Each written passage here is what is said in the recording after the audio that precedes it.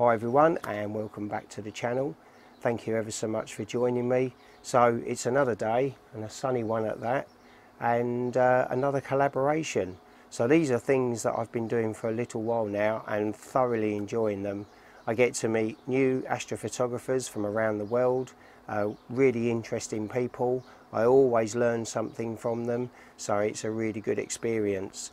Add to that, that every time I take a target in part of a collaboration, I come away with the best version of that target I've ever taken.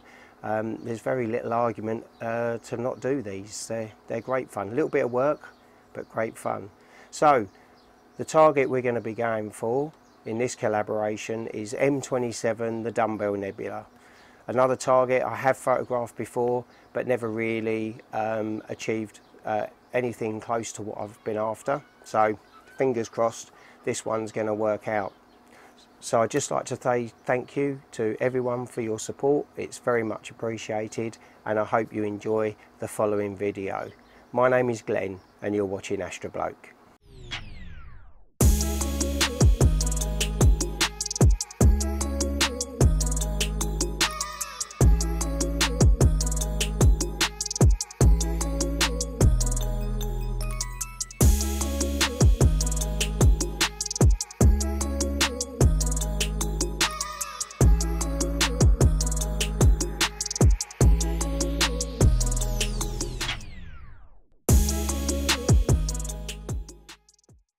For this project, I'm going to be using my RC8 scope.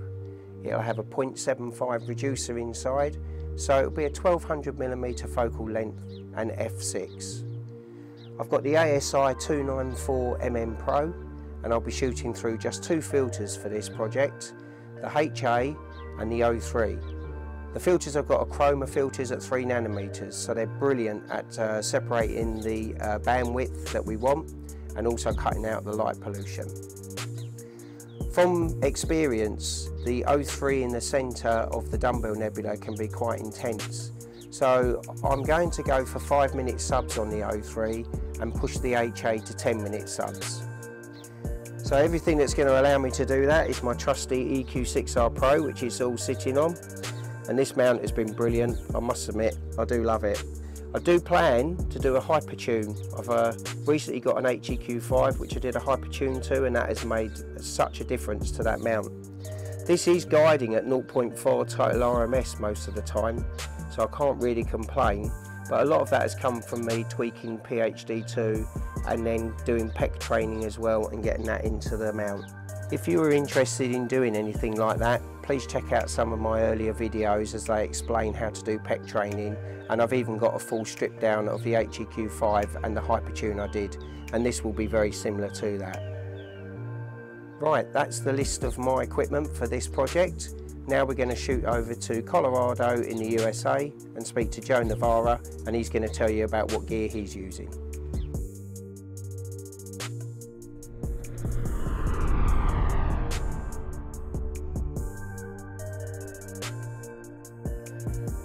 Hi Pat and Glenn, I'm very excited to be working on this project with both of you.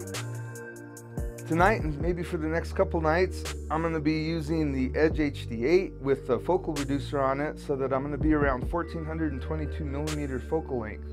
I've got the ASI 294mm Pro as my main imaging camera, and the ASI 174mm Mini as my guiding camera, and I'm using the Celestron OAG guider. I've also got the ZWO electronic autofocuser focusing this beast, and it's all sitting on the EQ6R Pro mount. Good luck, guys. Thanks, Joe, that's great, and I do love that HD Edge you have there. Such a lovely scope. Look forward to seeing your data.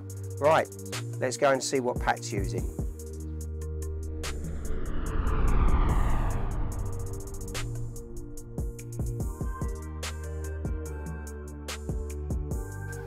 Hi everyone, I'm Pat Prokop in the Heavenly Backyard Garden in Savannah, Georgia. And first of all, I need to pause and say thank you to Glenn and Joe for including me into their project. It's an honor to serve with you two guys. Anyway, The telescope that I use to shoot at the target, M27, or commonly known as the Dumbbell Nebula, is the Orion Eon Triplet. It's a 130 millimeter refractor telescope with a focal length of what is it, 910 millimeters, 910 millimeters. I did use a filter. This is the Altair quad band filter for narrow band for one-shot color cameras. And the camera that I used was the ZWO ASI 071 one-shot color camera. Now, I am very excited to be part of this project and can't wait to see the final product. Thanks so much, Pat. That's brilliant. I love the gear you've got there, and I'll be really excited to see the data that you capture on this target. Your garden's looking fab too. Right then, so that's a list of all the equipment we're going to be using. So we need to get this show on the road. Well, I've checked my weather for the upcoming nights, and it looks like we're going to have some clear skies. But I think I'll check in with Pat because he's the expert on this and see what he has to say. Good afternoon, everyone. Finally, a full sunny day across the area. Interesting view on the satellite imagery this afternoon with our clear skies around here. You notice way down here a puff of whiteness. That's smoke from the Okefenokee swamp fire that continues to burn out there in southern portions of Ware County. The Okefenokee swamp fire. I never thought a swamp could catch fire. Let's have a look. Well, Pat, thanks ever so much for the heads up. That's excellent, but I think I'm lucky enough I'm far away that it's not going to affect me. And now I know how you got your flawless presenting skills. Fantastic job, Pat. Can you hear me? Yeah, how you doing? Good. Got a thunderstorm in progress, nothing new.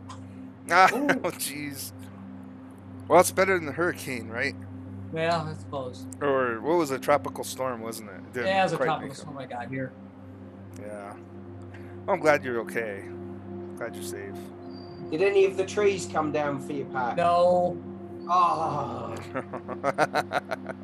You should have been That's out too there bad. plainscoring them, getting them ready for the wind. Yeah. Sorted them out. So, Pat, I gave Glenn all of my masters. I gave him your masters that you sent me. And he took his masters and he put them all together. And I believe this is it, right? Let's see. And it came out really crazy. Yeah, you should have. It came out really crazy. So we got our work cut out for us. We really have our Is that work all cut the out for videos? us. That is. Yeah, so that's all the RGB, HA, and O3. And one-shot color. I mean, there's a lot there. I mean, look at it all, like, compiled up into... So I guess we're going to have to crop quite a bit, but... Pick it up. This is where we'll see what it really is going to look like, because you can't do it with that auto stretch. It works, but it's not as good as the... That's better. There it goes. That's better. Ah, sorry. Don't go too far. Don't go too far. 21 steps. Yeah. Oh, wait, lock it in. Okay. Those baby steps here.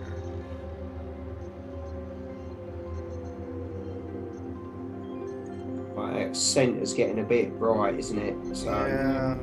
Pull it back. Yeah, pull it back a bit. Let me do this one more time. What we mostly do with it, Joe, is what we could do is mask that center out a bit so it doesn't get so blown out. So we can bring that outer detail to show through, but not blow out the center, because the center's just blowing out, isn't it? Yeah, I think that's my fault because I was doing some 10-minute subs on it. I did the same. It wasn't until I stacked it I thought, God, that O3 really, really burns.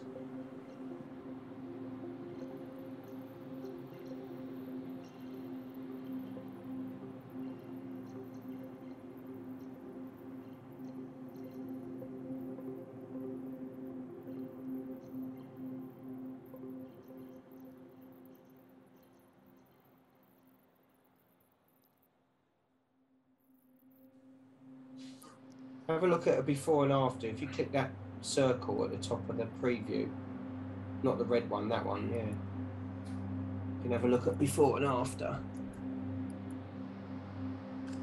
Well, it's bringing out the detail you wanted. Yeah. I think so. Are you not happy with it? Does it? How does it look at on the screen I like to that. you? I like that red. Yeah, I like it. I think it's good. What's it look like with the stars on it, Joe? Put the stars back on it. Oh, okay. Well, I'll have to apply it. To put the stars on. Yeah. We can always roll it back if we don't like it. Oh yeah, absolutely. I like it. Oh wow. Okay, I like it with the stars. I think that looks impressive. That does look impressive. It does. You know what it looks like to me? It looks like the Earth just blew up. Well, I think something blew up there, Pat. I'm pretty sure it was. Well, it looks like the Earth, the blue marble.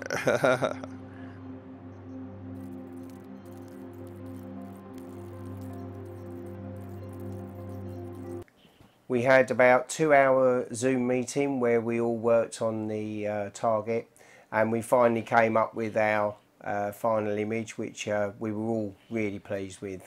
As always, I do a collaboration and come away with the best version of the image I've ever taken, so I'm really, really pleased. Pat Prokop, it was really a pleasure to meet you, sir.